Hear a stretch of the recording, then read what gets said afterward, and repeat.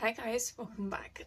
So I'm hoping that you can see all the sketchbook. I've done my very best for this because this sketchbook is quite big compared to my little A4 ones that I've been doing recently. Saying that, I do actually have, well, double this size sketchbooks available for us to be able to look through, but for now we'll just have to deal with this size sketchbook.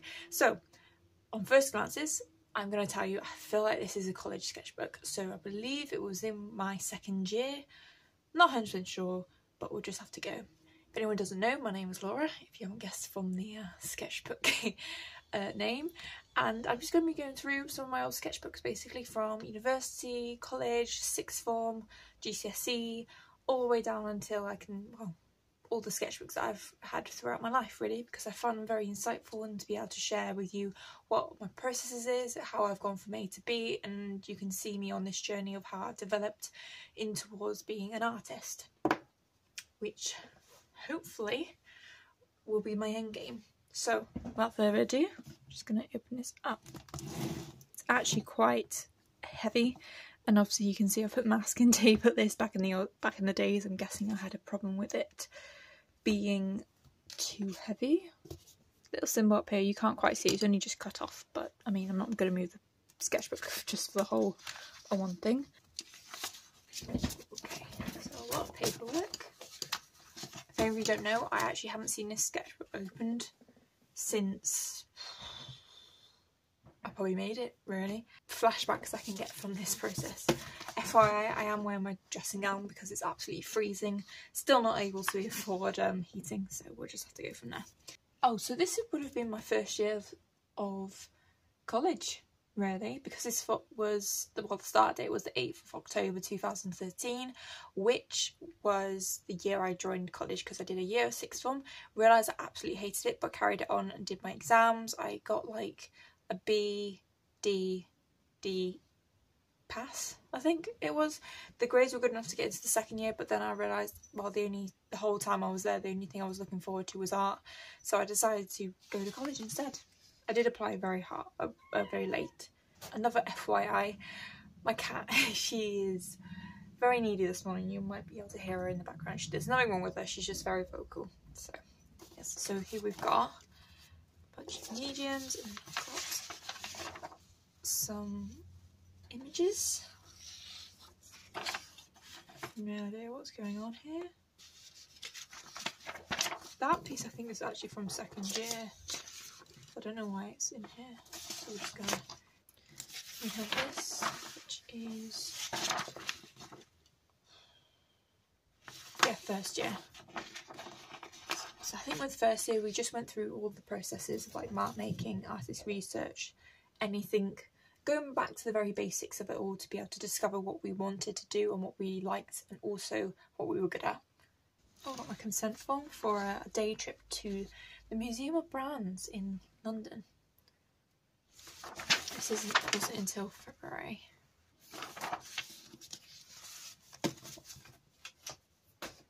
We got man-made objects. I went to pick rivers. I remember being very proud of this well, drawing, really, because I think I did it actually on the day. Oh, I took a photograph of it and then drew it back when we were in our studio.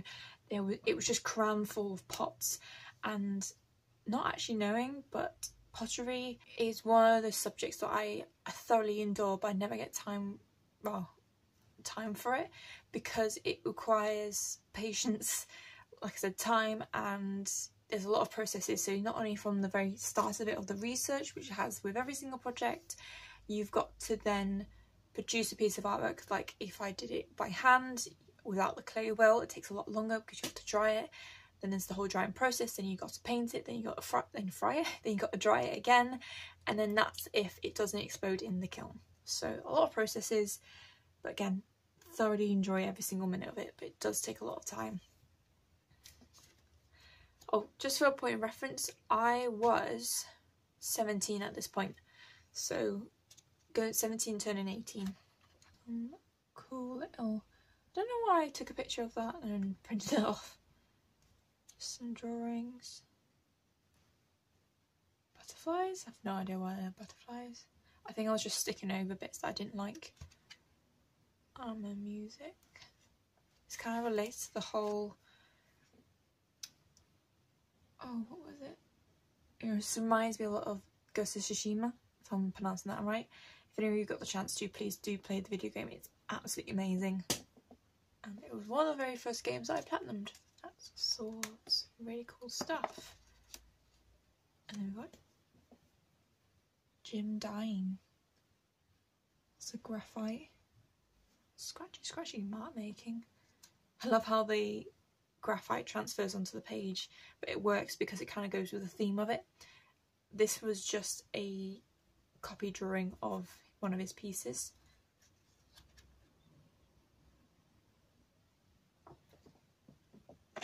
Went to different styles, techniques. So we've got pencil, ink and stick, hatching and scribbling. Anyone got a favourite? I thoroughly like this one. I think I've got the perspective so much better than the rest of them because this has a lot of thick and thin lines, and I really do enjoy that. It just stands out so much better compared to the rest of them.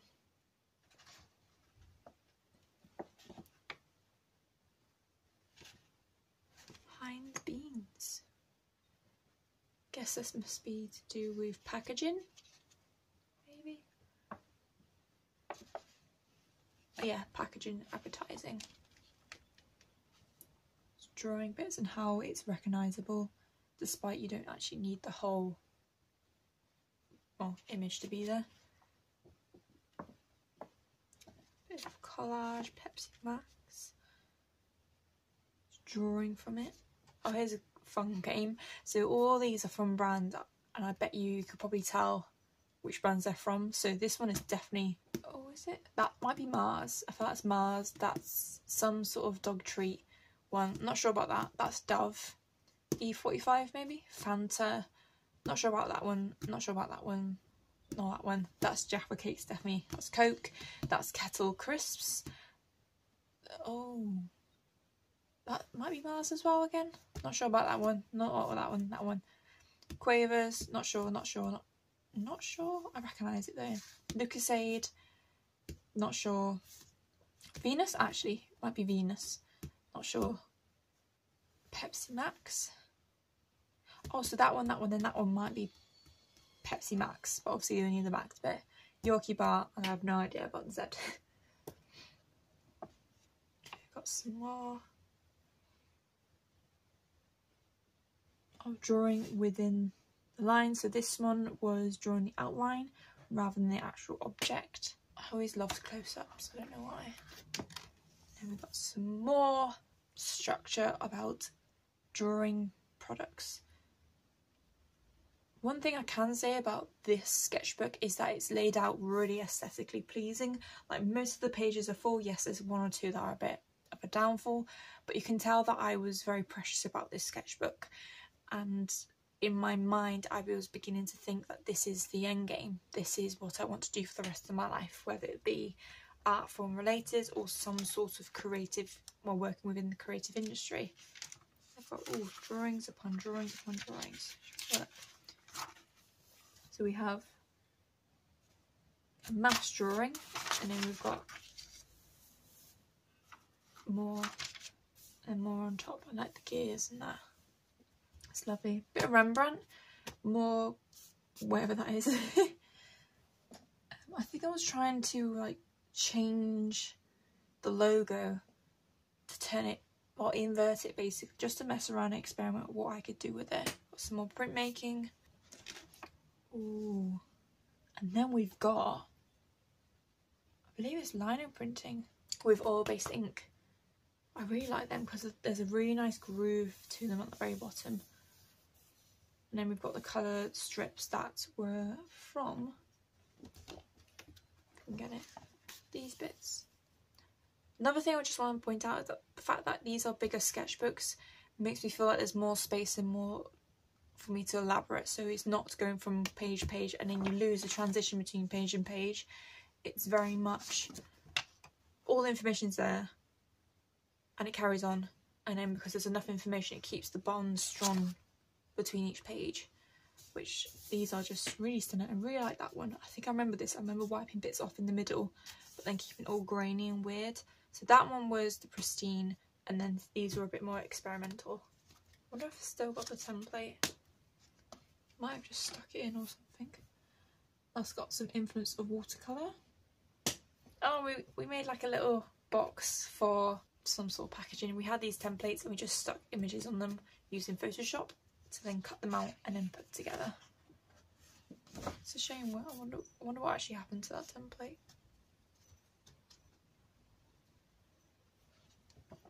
Oh. So I'm guessing from this massive logo down the side, this is where we were drawing objects within a minute or two, maybe? Oh, here we go. We were given 5 minutes to sketch these 11 objects. We managed to finish just in time for each object, drawing small amounts of detail for each. Didn't carry on the sentence, did I? So I think we actually had 11 of these and then 11 minutes. No, 11 of these objects with 5 minutes in total to draw each one. So it's all about getting down the detail of what is important. Okay, so we've got some more drawings. This is where we went to like a fashion museum. I believe it was right at the top of Bath where we actually walked. And because our college was bang centre in the city centre basically. Just some drawings of some objects within there. Oh, I remember this. I wore the dress, dyed my hair. We've got the clothes show which we went to. I believe it wasn't part of the college trip. I just went by myself because I've been going since I went in school, and I just thoroughly enjoyed it because it was a great place to get influence of all the new makeup coming in, all the fashion lines, and I just really enjoyed the shopping spree, to be honest. I was very much into fashion and makeup and everything back in those days when I had time. And believe me, didn't want to cut it out of my life so much. I do still have it about. Now and again, wear a bit of makeup and actually buy some clothes that I really enjoy and keep for all of its life until it gets holes in it. How much you kind of cut out of your life because you have to because you're an adult, which unfortunately is what happens. Next up, we've got some tribes and Indians. So this is just to do with the fashion. So you've got lots of henna, you've got the outfits. I can't quite remember the names of them. I do apologise. But they are just so beautiful and wonderful to look at, and they're so stylish. Oh my god, I remember this so well. I'll come to that in a minute. But this is to do with uniforms and how they can be sexualised, or they can be just used for everyday appointments. This is more to do within the fashion industry. So uniforms served a purpose. Back then it was just to keep you clean. Obviously now it's still to keep you clean, but it's for more to do with identifying what area of the hospital you worked with. Then we move to this over here. So Cindy Sherman was an artist who liked to dress up and portray different people with different outfits. So she would dress up as a bloke, she would dress up as a certain Victorian lady, or she did something else. And we got approached to do this project, and they were like, if you want to do it, you'll get some good marks for doing it, you go ahead. And I was like, okay, I'll try this. And I did.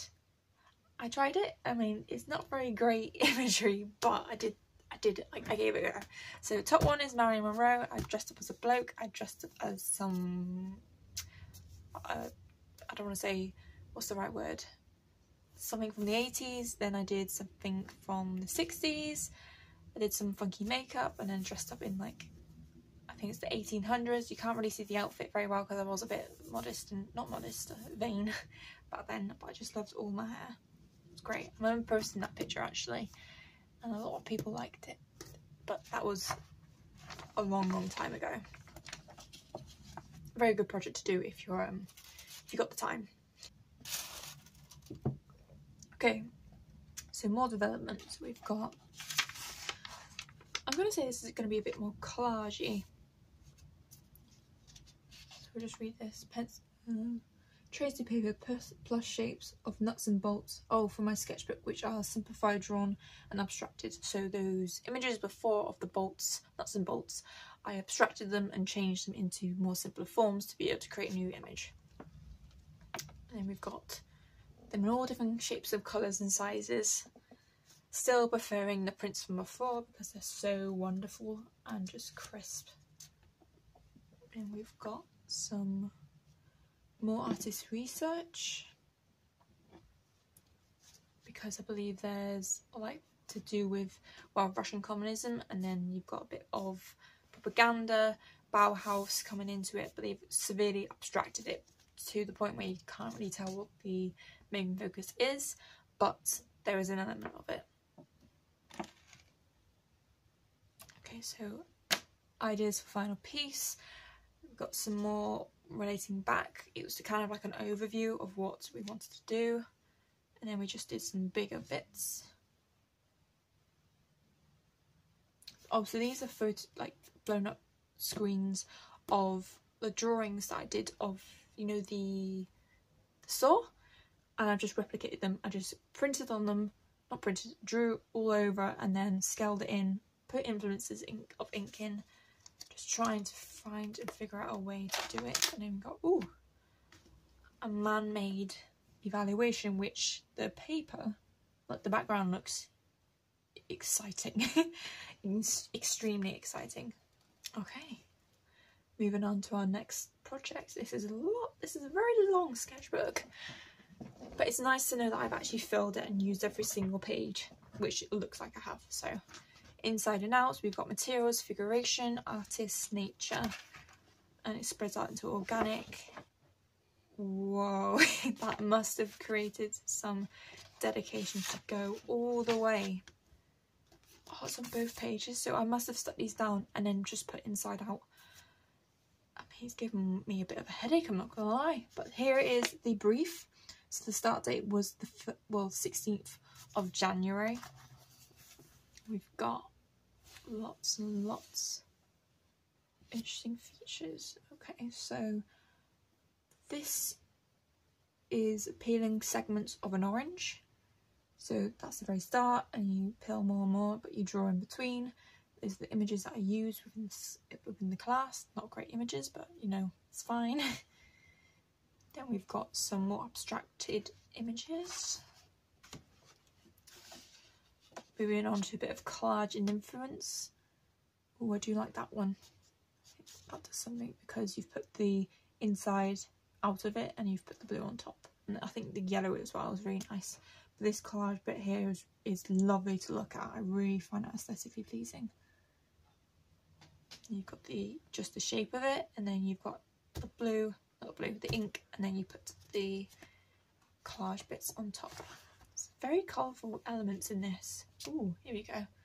So just using what was successful in that and changing and photographing it into different colours, which is rather visually exciting.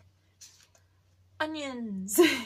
Oh wait, it was garlic cloves actually. I remember drawing these and being very proud, and we did the same segments of the orange, so we did the drawing of it full and then we torn it apart. That's the right grammar of it. Images, did it in ink as well, just to try and experiment a bit more, and then we did a load of sweets. Already I can tell you I'm not really a fan of this page. It just looks a bit too, I want to fill the sketchbook kind of feeling. Some more pictures where I was trying to collage and change what was there. Some sweetie drawings. I can't look at Ma Oh Wow and not go Ma Oh Wow, but you know, that's just me. More sweets, lots of drawings, trying to change things up by photocopying it, cutting it up, and then stick it around and just doing some more funky bits and pieces. Trying to do collage. Again, I still enjoy, well, I still prefer the orange collage already. And then we head straight into the artist research. The problem is with having these big pages for artist research is that you have to fill it mostly with pictures unless you have a good sense of what you want to be able to say. A bit of Damien Hirst, the Human Exhibition, and Cornelia Parker. I believe I mentioned her before about the exploding shed. She got the army, the British Army, I think it was, to blow up a shed, and that was the remnants of it, and she just put it together and shined light through it to create these lovely shadows across the whole of the walls. literally just says feeling bag drawings. So I'm guessing my lecturer must have just got us a bag, filled them up with objects, and we put our hands into them, and we just had to draw what we felt. It's a good technique of being able to warm up, isn't it? We've got section drawings. No. Maybe it's looking into the bag. Maybe. Not sure. Oh, so these are the objects. So I was just taking lots of different pictures of everything to try and get some sort of composition, but also I think it was to fill up the page as well. Bit of Pablo Picasso, Jim Dine again. These are a lot of things. Some images of the plugs. No idea why I got a plug. I'm guessing it's because there's an inside casing and an outside casing. That looks like something from Star Wars. And then we've got a mixture of mixed medium. So we've got acrylic, ink, and maybe a bit of charcoal, I'm not sure. No, graphite, it'll be graphite. Moving on to some more artist research.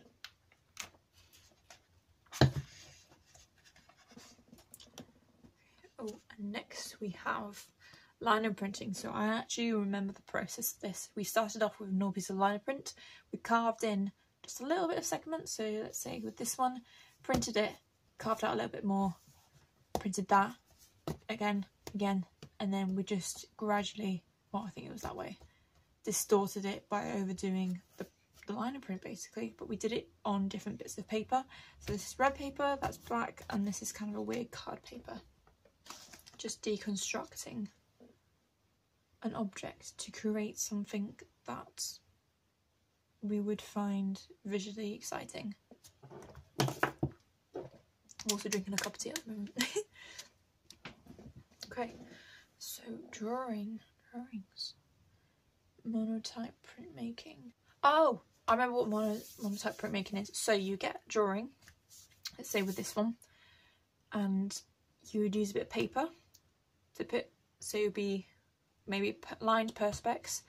You have a bit of paper that you want to be able to draw on top, and then you have the drawing of what you want to transfer onto that, and it creates these lovely ink stained like bleeding effect prints, which is just so lovely. You can actually do it with any type of printing ink. I could probably do it with my own printing ink. I think they're very good for doing with still life. So if you've got a really nice still life drawing that you want to evaluate and move into the next level, you can just take the drawing, use a bit of tissue paper to draw the image on, to then transfer onto a different bit of paper by flipping it over, and that will transfer onto the ink as long as you've got the ink on the base of it. That's a good idea actually. I might have to do that for an art project. Well, not just a project, but also to show people how to do it, because it's a very easy process to do. So these ones were inverted, and how I know that is because it's got exactly the same marks that you get, because every time you press onto it, it will relief.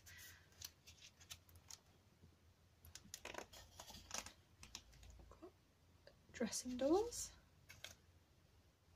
No idea what happened here.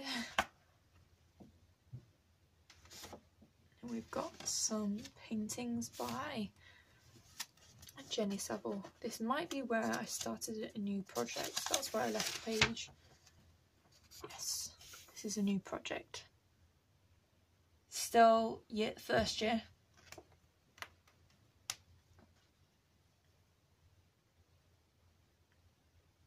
Oh, so these drawings are from old still life drawings that I did.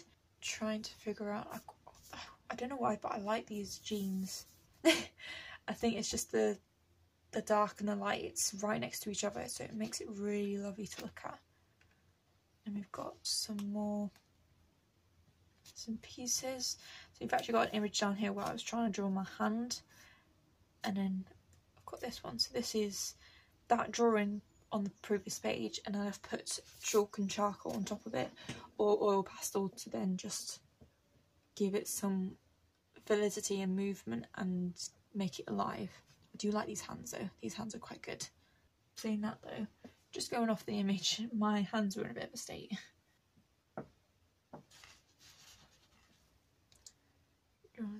So I was trying to do some sort of collage. I do like the photograph of my hand. Just one of those things you never realise. I've got some more live drawing sketches. So this is from the live drawing sketchbook that I showed previously on my channel, and I tried to replicate it in here. And I've got some lovely colours running through. I really like this green with the white acrylic and the chalk and the charcoal. Trying to do something with it. Going through all the colour emotions. I really like these as well. They're lovely. Clean aesthetic. Looking at bones, because I think my lecturer was like, you need to look at bones because you're doing form. And I was like, okay. So it's a little bit sticky.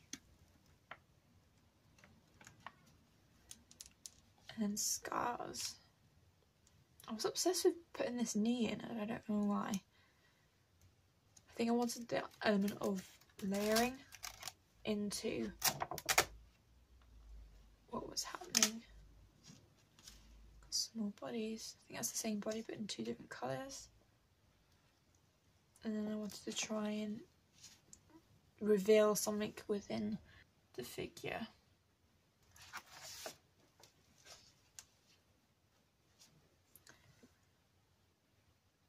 But I was definitely obsessed with this image because it's just repetitive, and it's what I do when I can't finish a project. I repeat the image several times until something comes out. It's a bit like the still life drawing that I did at the very start, and I was trying to find a way around it, and then because I finally got the final image, the final artwork and masterpiece out of it, that project's done. I don't have to go back to it. If you don't know what that is, I'll leave a link in the description for you to check out, because I do go for an in-depth conversation about it. I've got some more colour development. I was trying to do something like this to have something different, like ins and, well, obviously the project was ins and outs. I was trying to find that conflict, and I was hoping for something that was going to land. And then these were two of the final pieces.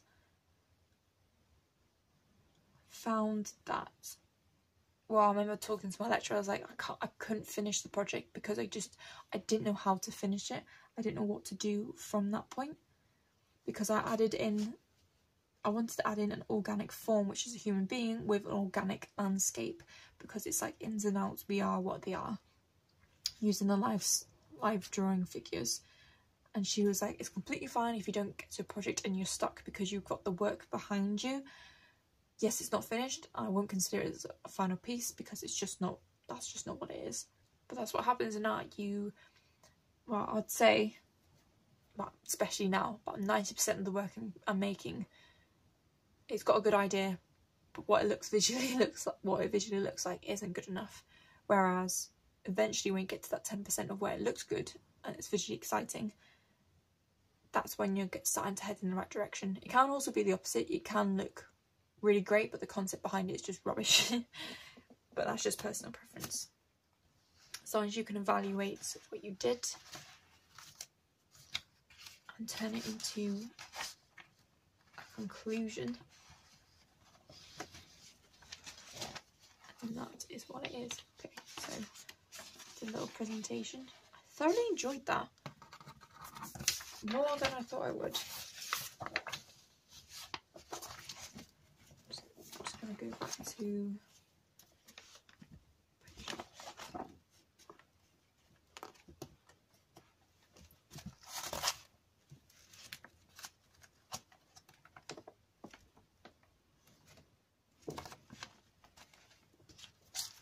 go back to this page, why not?